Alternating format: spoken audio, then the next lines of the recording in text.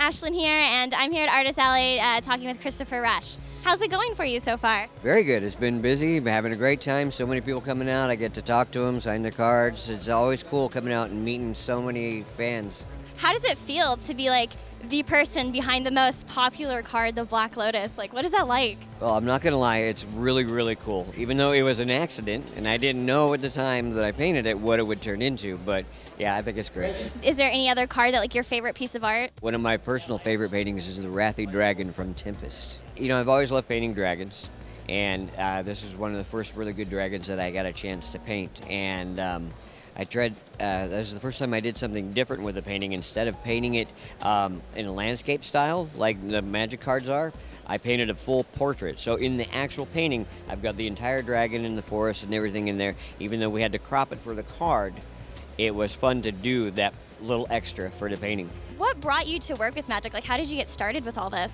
I was actually working with Wizards before Magic came along. Then it was a little tiny company where we produced role-playing supplements. So I was doing black and white illustrations in those books and doing some logo work for them.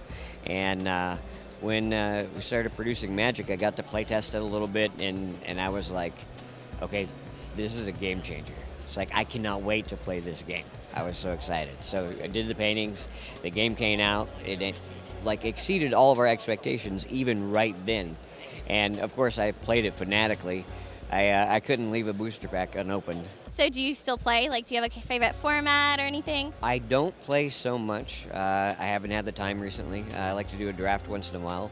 But I would like to play Commander in EDH, so I'm starting to collect the cards again. Is there any other artist out there that, you know, you'd like one of their pieces of work that they've done for Magic? Style-wise, I really look up to Chris Ron. I mean, his ability with the oil paint is something that really sparks my imagination, and I like his colors that he uses.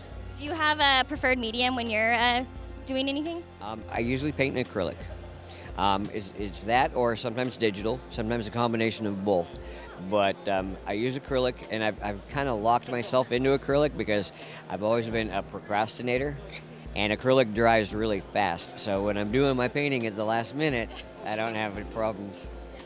That's kind of funny because, you know, so Christopher Rush rushes his Right? It's perfect. But they turn out beautiful, so. Great. Thank you so much.